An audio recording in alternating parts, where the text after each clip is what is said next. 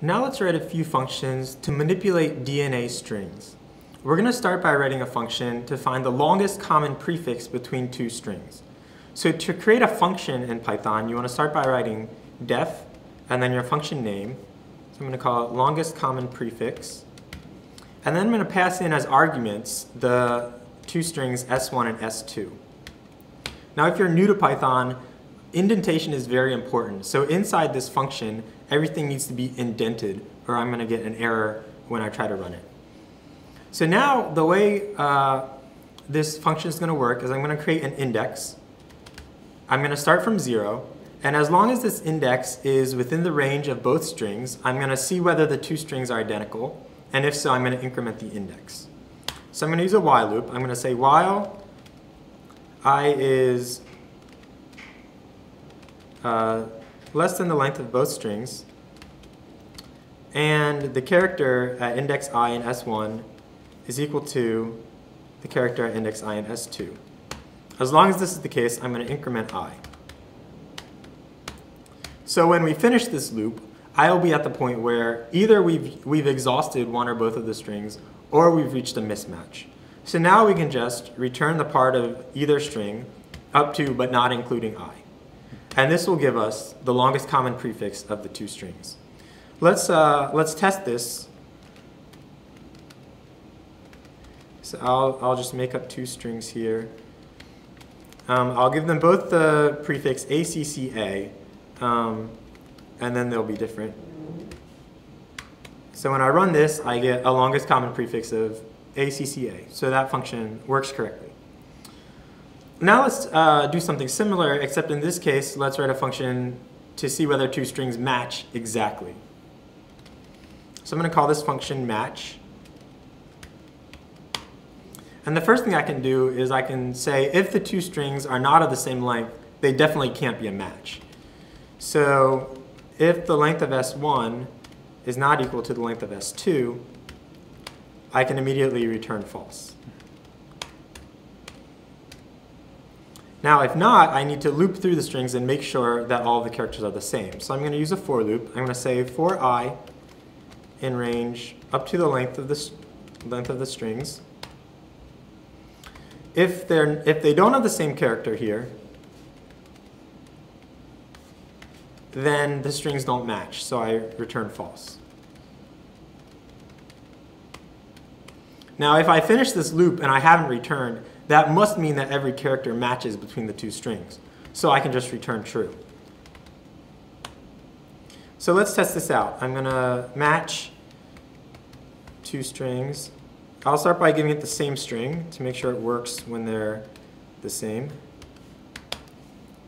And that returns true, like we want. Let me try it now with two strings that are not the same.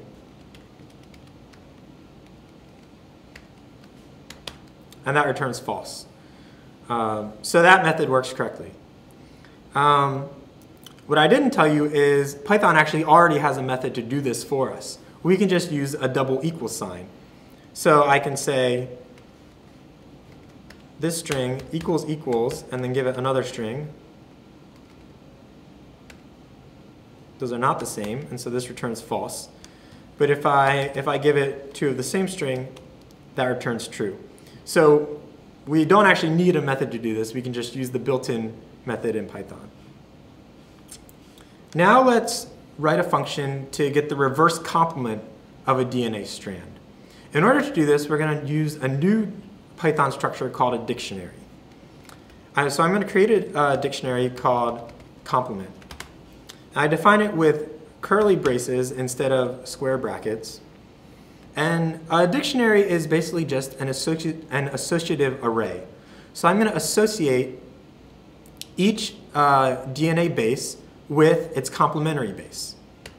So the key, so I get a key such as A, and then the value that it's associated with, so T.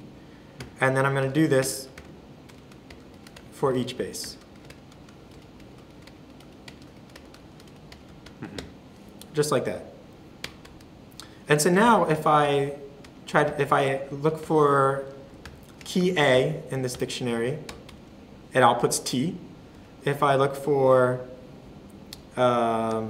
key C, it outputs G, and so on for each of the keys that I've defined. So we're going to use a dictionary like this in our function, which I'm going to call reverse complement.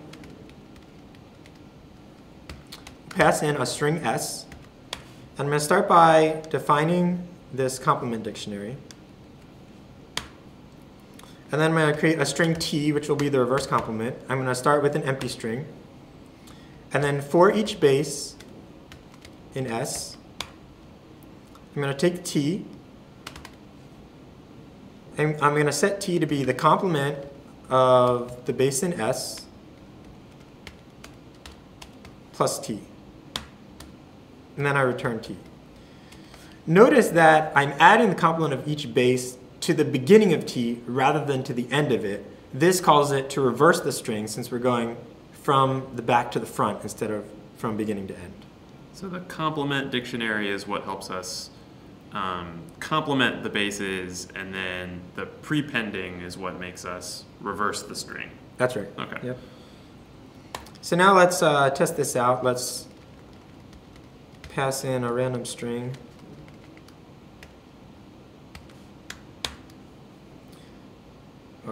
I just wrote a string that's its own reverse complement. Let me change it a little bit. So there you can see, if you look at the beginning of this, it's a C, that's the reverse complement of G, and then G is the reverse, or is the complement of C, and so on through the whole string. So we just reverse complemented this string. So if we had double-stranded DNA, and we knew the sequence along one of those strands from top to bottom, this would give us the sequence of the other strand from bottom to top. Right, yep.